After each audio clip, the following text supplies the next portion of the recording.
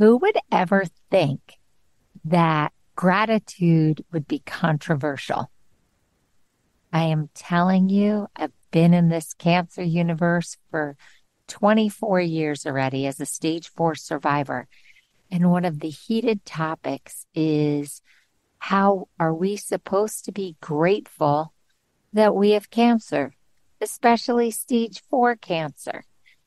So I just want to explore this, but I have to start with a joke because I saw a cartoon that really made me laugh. It's by Randy Glassbergen.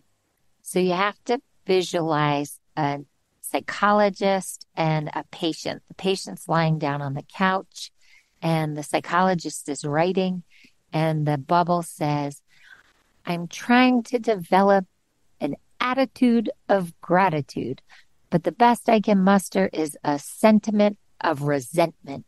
I think we've all been there. How could you not?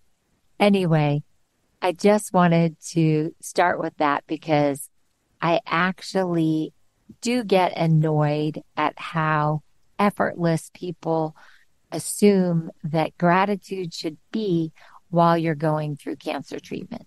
Now, I've had a pretty incredible journey with cancer. I did beat stage 4 cancer. I started the Comedy Cures Foundation from my chemo chair, my first chemo treatment, and I've been able to bring comedy to over 1 million people worldwide. Our programs have been really successful. So I do feel grateful. I did get to get married. I've been able to see my daughter grow up. These are all miracles. So I am truly grateful. It's just sometimes hard to find that gratitude when you're just diagnosed or when you keep getting bad news. So I really honor the emotions around gratitude and the way people just throw at us, keep a gratitude journal, just keep a gratitude journal. You'll feel grateful. It'll all be okay. So not true. And I've done episodes on gratitude. I actually had a really interesting guest on who recorded her experience with the gratitude journal, and it was very, very positive. But I do want to look at this other side, and I want to honor that for a minute before I actually go in the other direction and tell you about a gratitude challenge that was sent to me that seems pretty cool. So if you are feeling resentful about your cancer and you can't see one element of gratitude in this whole thing, I feel your pain. And I just want you to know that you are not alone in that. And I want to share something with you that might help us get to the next stage of not only accepting what we're going through, but trying to find some of the blessings in a very, very intense process. So years ago, I ordered a book from the Dragon Tree where I could reflect different thoughts and emotions. It was one of the best journals I'd ever seen.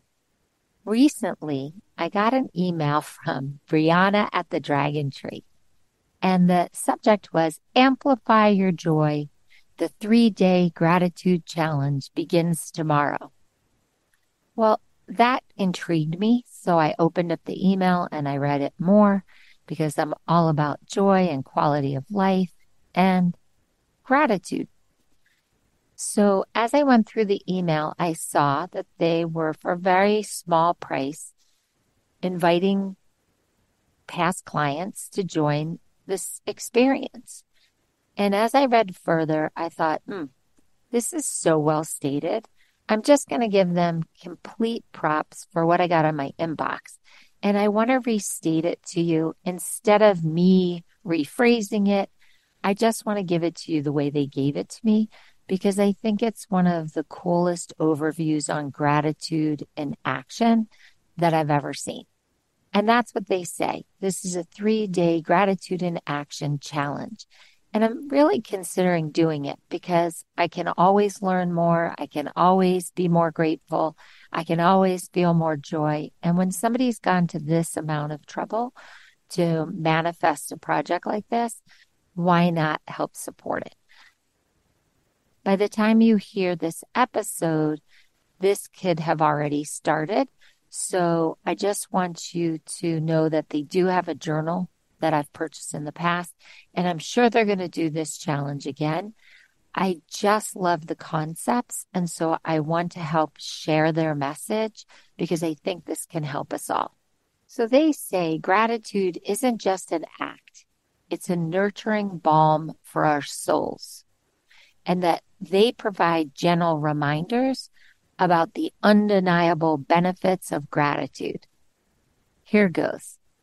They say gratitude makes you happier. There are endless studies that say that journaling can really help you feel more grateful and improve the quality of your life.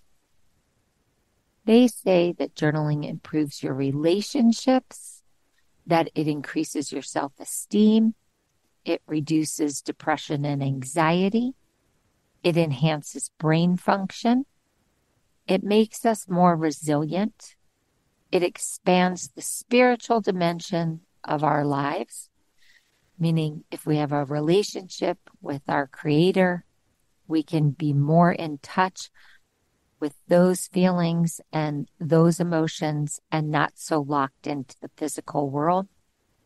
It makes us more generous. It lowers our blood pressure, enhances our sleep, increases our likelihood to exercise, and it improves our overall health. Lastly, in this email that I got, which is the reason why they're saying everyone should do their gratitude challenge, it diminishes the weight of our burdens. And it really helps us focus on what we have to appreciate.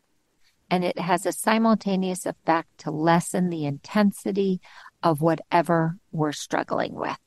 Dragon Tree quotes, gratitude gives us so many gifts, but the biggest reason to choose gratitude is because life is a gift and each one of us has the power to choose how we relate to it. I thought that was an incredibly compelling reason to really start focusing on gratitude. I felt that they went deeper in explaining why gratitude was so important to practice than all those superficial little emails that we get about gratitude. And I felt that it made the case, especially if we're going through cancer treatment and things don't feel so perfect and life is super hard and you can be scared and sick and anxious and depressed. Gratitude might be a lifeline, a breath of fresh air in a very sometimes claustrophobic and paralyzing time.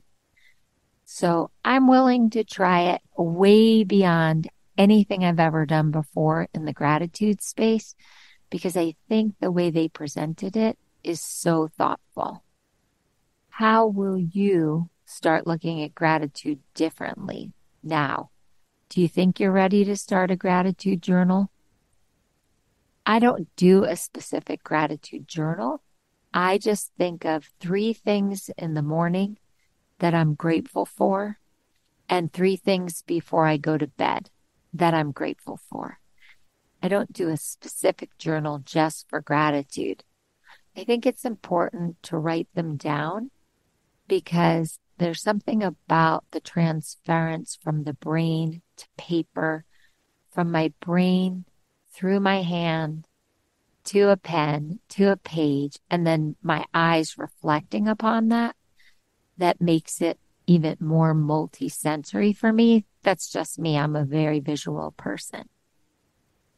But just thinking about in little, small, incremental steps, how to integrate gratitude into your day in a meaningful way so that it doesn't just feel obnoxious. And that's the way a lot of those gratitude messages felt to me, like a little bit obnoxious, especially for people who've never been through cancer treatment. So I hope this makes you curious. Beating Cancer Daily is a story starter. It's quick. It's just little nuggets for you to think about and to try.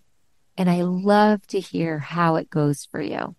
So please go to the Comedy Cares Foundation, comedycares.org, hit the record button, and just tell me, how is your gratitude practice going? Is it hard for you? Did you find this helpful? And if you don't like speaking, just go to the contact button and write to me. I really love your feedback. I'm going to do this challenge. I hope that you enjoy their journal product. And if they do the challenge again, that you jump on the challenge. I really tried to honor their email by giving you a very comprehensive view of how they approach gratitude. I really seem to be drawn to Randy Glassbergen's comedy about gratitude. So I think I'm going to bookend this episode with another joke from Randy Glassbergen. Again, a therapist with a patient on a couch. And the quote says, "Every day for me is an uphill struggle. On the positive side, it's great for my glutes." That's really a positive approach. Have a blessed day, and I'll see you tomorrow.